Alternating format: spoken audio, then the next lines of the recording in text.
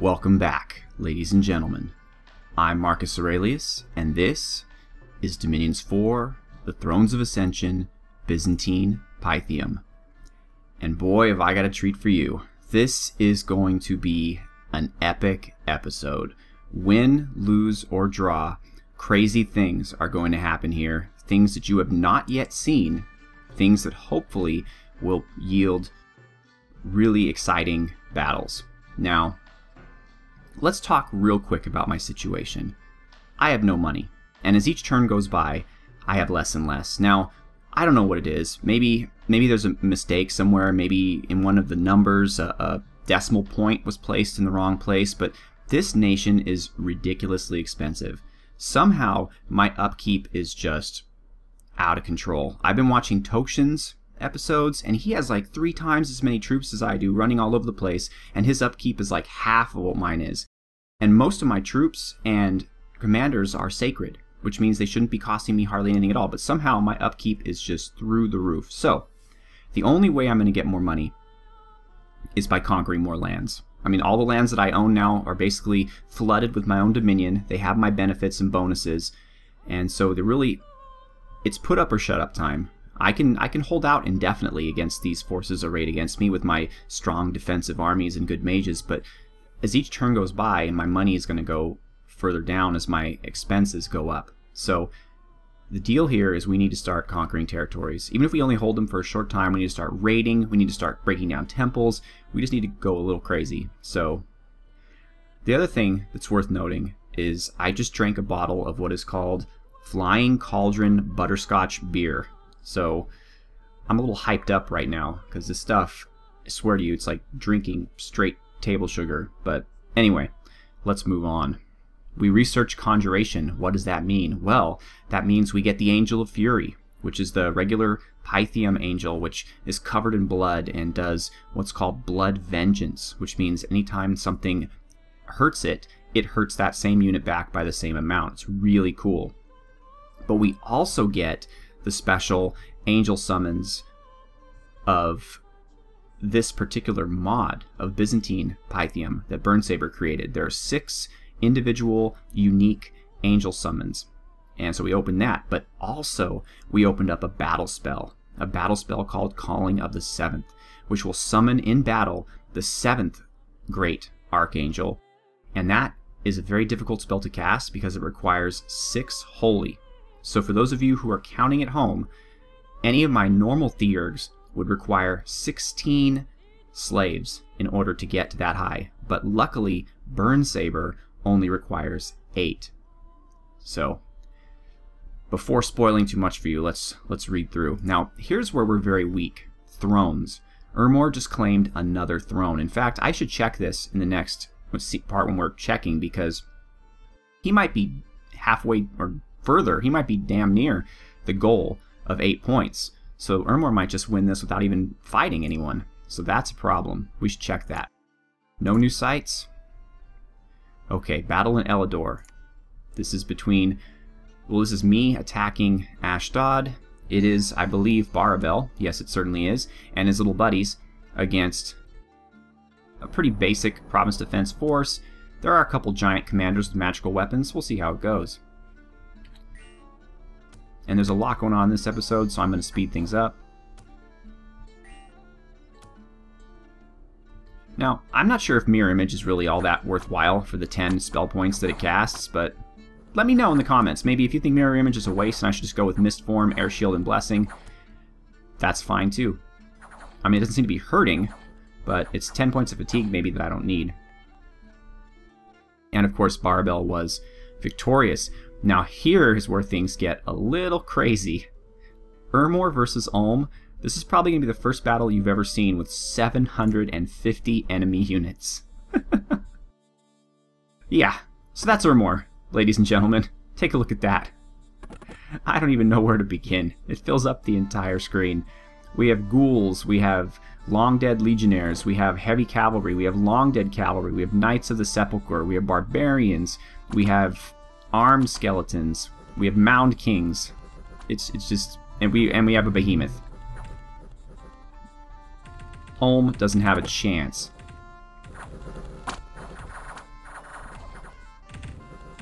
I mean, it's amazing that they're not just turning tail and running right now.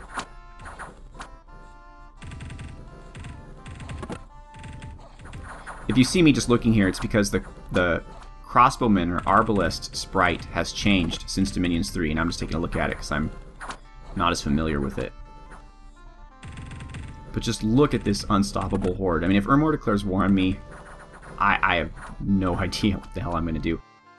My whole plan has changed now in the south. Before I was moving an army down to take that Olmish castle. Well, I bet you dollars to donuts that next turn Ermor, this giant force, is going to go up there and attack that castle on their own. And I'm going to let them do it. Because if I'm there and they attack, even if they don't know, because they don't know I'm there, I'm going to lose everything. Which is generally not the way I want things to go. And man, you got to hand it to Ulm here. They are not giving up. They are just fighting and fighting and fighting some more. Just look at this. Look at this gigantic horde. I mean, it's insane. What did they end up losing? Let's see. Well, they lost 126. Ulm beat them up pretty badly, but Ulm lost 84, including their Black Lord and their commander of Ulm. They didn't lose one of their leaders. Okay, and Cyrna. We're just going to shuffle through these. Looks like Scaleria beat Marignan. Great Feral. That is Scaleria versus us. Oh. Scaleria probably was not intending that Mayhem Dread, there he is, Mayhem Dread, was here in this province, hanging out. Now, just like Barbel, Mayhem is a Harbinger, but unlike Barbel, he has a Firebrand. He has remember the blue dragon scale, which gives him morale, which I'm not 100% sure I'm cool with, and cold resistance. Then he has the boots that gives him reinvigoration and makes him stealthy, but since he isn't stealthy to begin with, it doesn't do anything for him. This just gives him a little boost to defense and protection, and this gives him regeneration. So, yeah, very good. Once he blesses himself, his hit points should go up to 40, and they have, and I believe that in the new patch, regeneration is 10% of your total hit points, not 10% of the hit points you start out with before you cast spells. So he should get 4 a turn in regeneration, not 3. That is my belief. Please let me know if I am wrong. So my province defense is already running because they're cowards. But now the barbarians have to take a look at Mayhem. And as his name entails, Mayhem, along with our brave province defense centurion Maximus, aptly named Maximus, he took a hit for us, but he's still around, are basically running these barbarians off the map. Did you see that, you guys? Mayhem just killed like 4 of them in one shot. Love it. Forest of Idun, Marignan got beat again. Marignan is a worthless ally. I mean, even without the Bless, they have so many high armored troops and just really strong units. I just don't get it. Plus, I gave them the high AI, where they should have a ton of bonus to income and production. Giants are attacking us in province land. We have nothing here to stop them besides province defense, and yeah, I mean they're bringing the house with some giants. Not only just regular giants, but also the blue giants, which if you'll recall are fire resistant, and the red giants, which are also fire resistant. What's the difference? Gileadites, most numerous, spear, shield, heavy scale, malice and cunning, dark arts. Poison. Okay, so these guys, the blue guys are just the red guys, only they have poisoned spears. Well, that's good to know. And my poor province defense is going to get jacked. And we took out not one of them. Battle in Solam. Okay, this is a province defense province, I believe, but Scaleria is attacking me with virtually nothing. And as far as province defense goes, this one's pretty solid with heavy cav and light cav. We've already seen these guys take on a pretty decent force and win. I have faith in them now, except for the heavy cav who are running away. Just like in the last battle, it's going to come down to our light cav.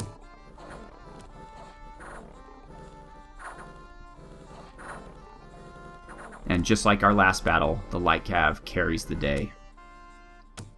Those guys need to get a raise. Alright, we're discovering sneaking enemies and killing them all over the place. And here we go. So, let's talk. We've got Mayhem, who's moving up here to engage Scaleria. might be a problem, considering it's mostly undead, but they're weak undead.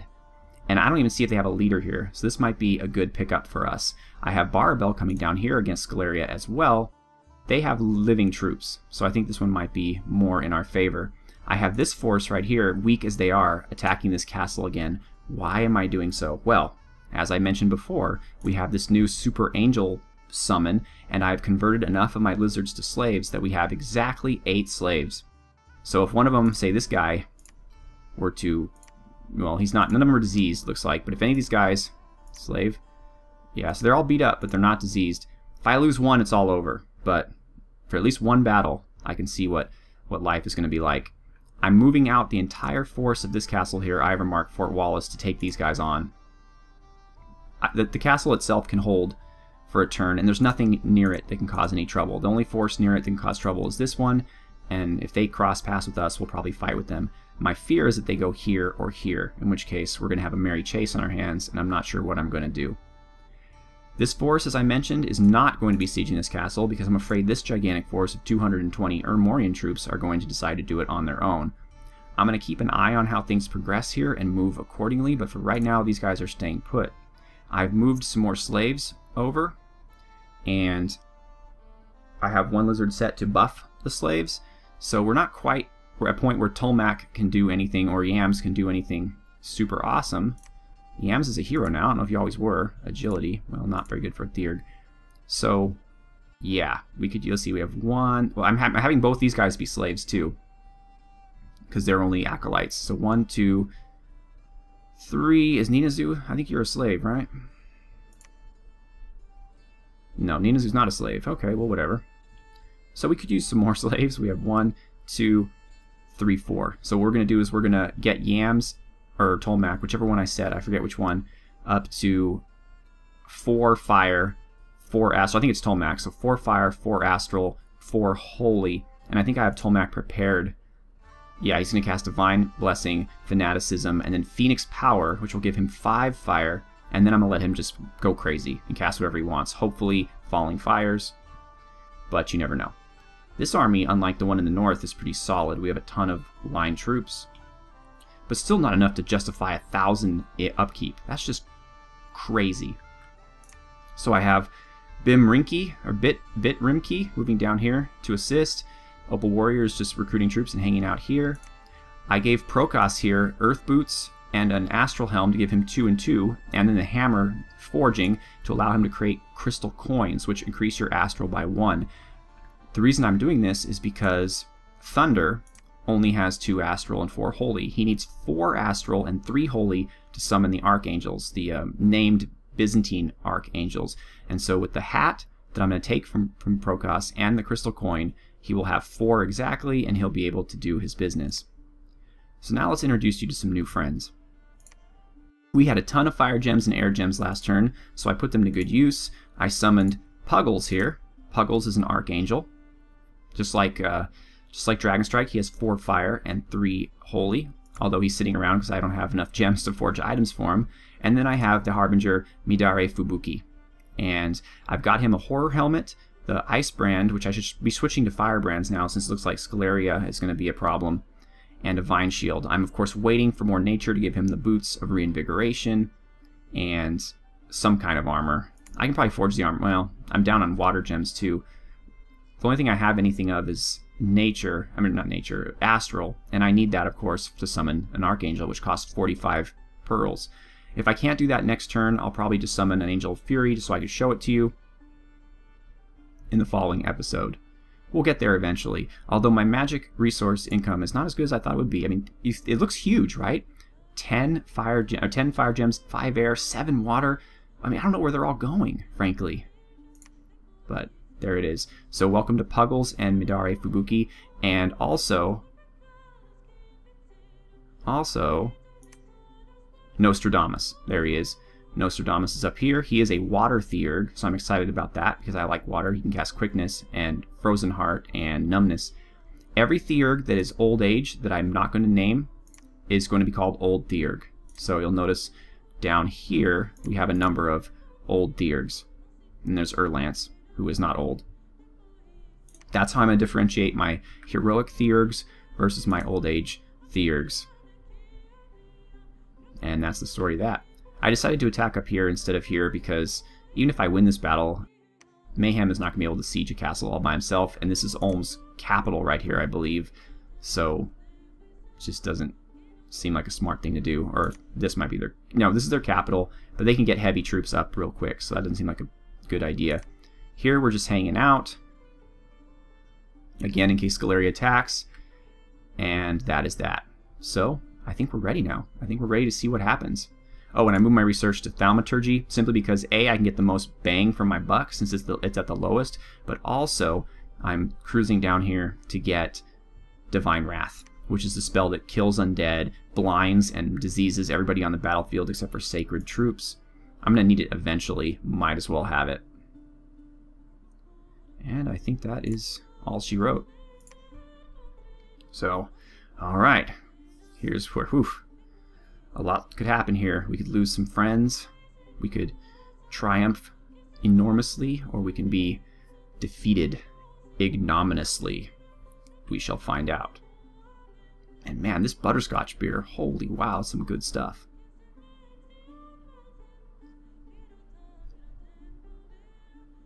So a lot obviously is going on.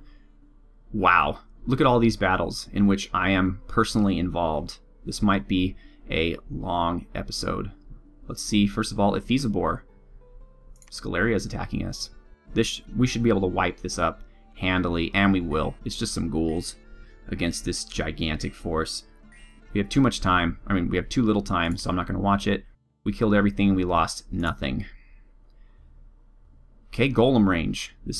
We are now attacking Scaleria. I believe this is Mayhem. It is. Okay. Hopefully all the money I spent on, and gems I spent on outfitting Mayhem was not gone to waste. They moved out most of their undead, it looks like. So, whoop. Okay. So he decided to just attack them from the rear. Barbarians could potentially be trouble because they hit like a ton of bricks. So if they were to land a hit on him, it would do quite a bit of damage. But it appears as if they are failing to do so. And they are running away, as they should be. And, come on, Mayhem. Experience, not yet a hero. Good fatigue, though. 23 after all that. Very happy. Very pleased with that performance, Mayhem. Good work. Good work, son. Okay, now we are attacking Ashdod and Scythia. Oh, this is where we're going to see the calling of the 7th, hopefully. With our army that's put together with duct tape and chewing gum. Okay, Divine Blessing has happened. Our slaves are starting to slave up. This is going to be quite interesting. More slaves. Okay. All this work against one guy. We'll probably end up killing him before we can even summon the angel. Really? Just one guy? For reals? Oh, man. Well, yeah, we're probably not going to get there. Speed things up. Burnsaber just cast Divine Protection, which is another spell that requires 6 holy. It gives, well, you can see what it does. It gives everybody protection. It gives them fire resistance, poison resistance, shock resistance, lucky. I don't know if Mistform comes with the spell or because my other guy cast it. Twist Fate. I think these were all buffs that someone else cast, but either way, the resistances and the higher level protection, plus it supposedly gives troops extra protection as well. I can't tell you though if that's true. It doesn't look like it is for this guy. Well, whatever. Okay, this guy needs to stay alive for just one more turn. Calling of the 7th. Okay, it's been cast. And there he is. Holy crap. Okay, let's see here. Who is akin to the Lord? I think that should be akin. Just one word, but still. Invulnerable to 25. Shock, fire, poison resistant, magical being, flies, need not eat, blessed, gives awe of 8. This is one of the 7 archangels from the celestial sphere. The angel is the 7th, the most glorious of all archangels. He resisted the poisonous lies of Belial, withstood the plague wind of Pazuzu, endured the heat of Bur, and persisted under the blows of Belphegor to cast them all to inferno at the dawn of time. He is the warrior from heaven, whose mere name is a riddle only the righteous can answer. He is the guardian of the divine kingdom, and his tasks are great, but still he has come to this battle to protect the righteous. Armed with the spear he used to smite the 4 hellish lords, he will banish sinners to their rightful place. He has the Serpent Slayer sword, 24 magic damage, small area holy fire, ×3 versus undead demons, armor negating, holy fire's armor piercing, strength not added, 6 attack fire. He also has Banish to Inferno, a magical attack that does -12 damage. Okay, not sure how that works. Maybe Burnsaber can explain it to us. And he has, look at this, 26 defense, 82 hit points. Well, against one giant, he's not going to do too much, but still, that's a lot of fun. Oh, there he comes. I mean, he's definitely cool and all. I kind of thought he might bring a few friends with him. I don't think one angel is going to be enough to win giant battles all by himself, but still cool, good to look at. Ashdod stacking us in glimmering fields. They'll probably win this. Yeah, I'm expecting so. Oh, did we lose anything in that battle? 1 Manticore, our last. Glimmering Fields, they lost 4 Mazics and a Griffin. Elidor, they're attacking us. Okay, where Barbell just was. And I expect they will win here as well. That's the problem with raiding, is they could raid you right back, and the computer is much better at it than I am, especially with giants running around. I don't think we were able to take anything away from them, and we did not. See, only 6 troops, that's all it took. So either I spend a ton of money on province defense, or I just accept that we can't hold lands. And that makes raiding deep into enemy territory very precarious, because if they conquer the land behind me, all my angel or whatever needs to do is rout, and it dies. So that becomes a very scary prospect. And here's our big battle in the Promised Land. This is the first time this force has... This is the Army of the North under General Wallace.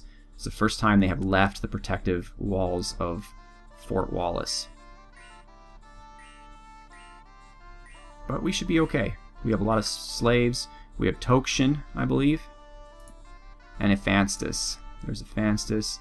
And of course there's Bonifacius Gustavus, who is doing his bit. And here we have Tokshin. Where is Wallace? He's here, isn't he? That might be him. Yeah, General Wallace. Okay. Very good.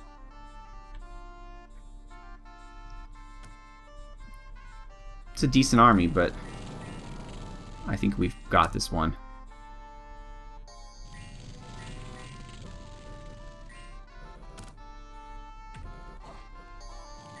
Yeah, we're going to cast Fanaticism on these guys too, which is going to raise their morale, but that's as high, unfortunately, as this army can get. Not enough slaves to propel them higher.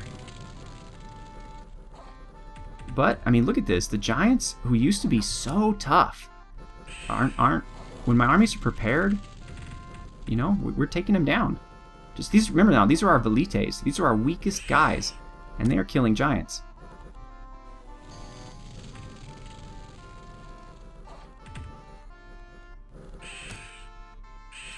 Okay, but Wallace, what the hell, man?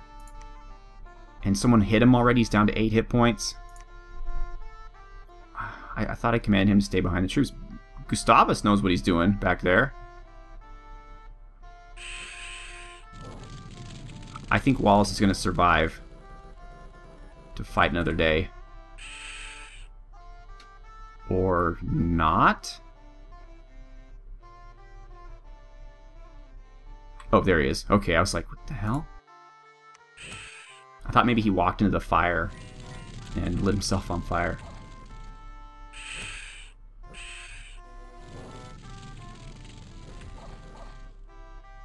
Okay, Ashdod has been routed. That was pretty tense. We lost 9 Velites and 4 Varangians, but otherwise came through intact. We got 36 Giants. And remember, this is an army basically of our weakest troops, followed up by a very few strong Varangians, not that many Vestals. Okay, Epernia. Scaleria appears to have won yet again. Jibero.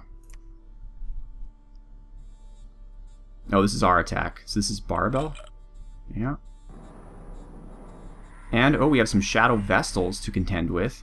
That's pretty scary. I believe they have magical weapons, do they? Yeah, a Shadow Spear. So they can do some harm to our friend Barbel. Hopefully they will not. Hopefully he will target them before... Well, we'll find out.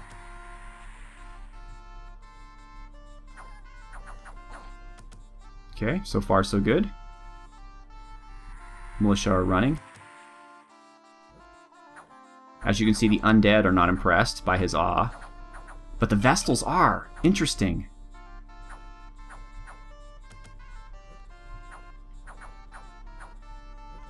So yeah, they're not... I mean, he's good, but he's not amazing against undead.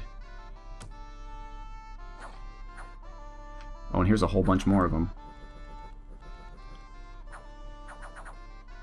The Vine Shield definitely helps him hold up. Boom. Good night, Scaleria. Alright, wonderful. We took out another 3 sneaking enemies. Apparently our enemies are sending a lot of spies against us. Although we did lose Amphoteros in Might Marsh. Didn't Might Marsh used to be ours? Yeah, it must have been Ermor. Okay, well folks, there you have it. You saw the 7th, he who is akin to God, take out 1 giant. Granted, I would have liked to see a bit more from him, but alright, so now it looks like Oceania again is getting into the fight here. This is like, you know that song that goes, you know that funny one where people are running in and out of doors and all that nonsense?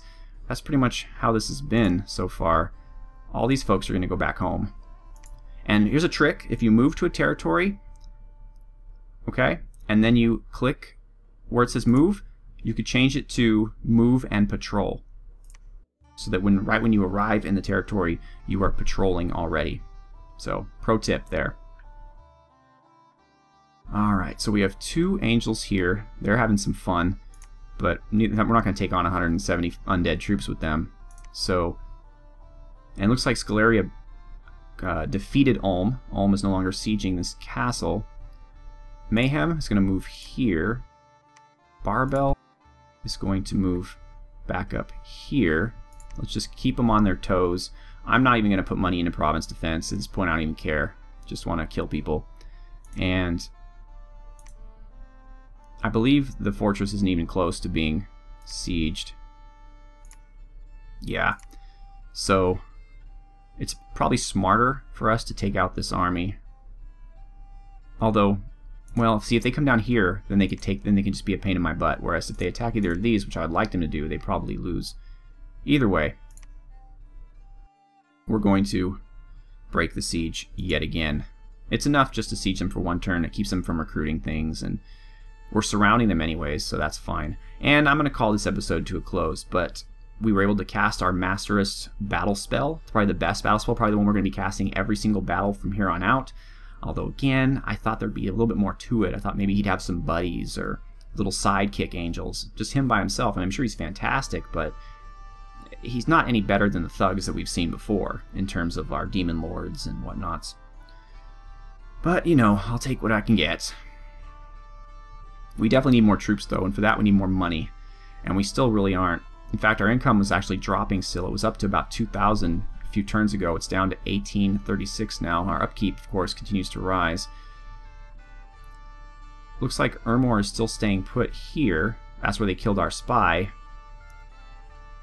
So they must have been patrolling, perhaps? I'm not sure, but I want to see what they do. I mean, they're at war with Ulm. It would be silly for them not to come after one of these, right? I mean, I'm afraid if I attack this, they're going to attack it on the same turn and defeat me, which is something I'm trying to avoid.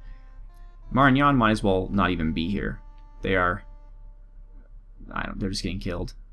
Ermor is not a problem against them, but Ermor is surrounding them because they're totally just kicking the crap out of Ulm, and Scaleria is doing a number on them too. What I would like to do eventually is move my forces up through here and hit Scaleria from the back. That will depend on basically whether or not Ermor stays friendly, because Ermor's around here somewhere. And if they stay friendly, then we're okay and we can do that. And that way I could take this throne here, and this throne here, and not necessarily raise the ire of Ermor. Let's take a look and see. 8 ascension points are required to become the new god, of which Ermor has 3, 4, 5, 6. So they're 2 away. That's a little troubling. Ulm has 1. Scaleria has 3. We have 1. We used to have 3, and no one has a Throne of Earth yet. We'll take it back. No, Scaleria has 4. Scaleria has 4. So right now Ermor really is trouble, despite only having 3 thrones. Because they have, of course, the big ones. They have a level 2 throne and a level 3 throne. So we know where the Throne of the Sun is. So and the Throne of Bones... No, we have the lower throne. I don't know what the Throne of Bone is, but the Throne of Water...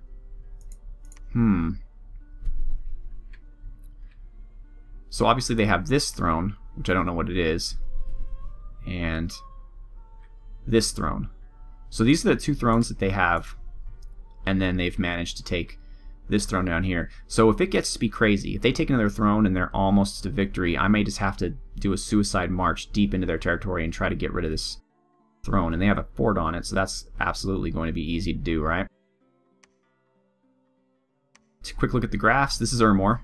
They are running away with it, but if you'll notice, well, you can't notice because you can't see, we are tied for 2nd place with Scaleria, whom Ulm has just beaten to tar, but then Scaleria and Ermor have won their way back. Oceania is looking grim, Ashdod's looking grim, but nobody's as terrible as Marignan, and what a crappy ally they are.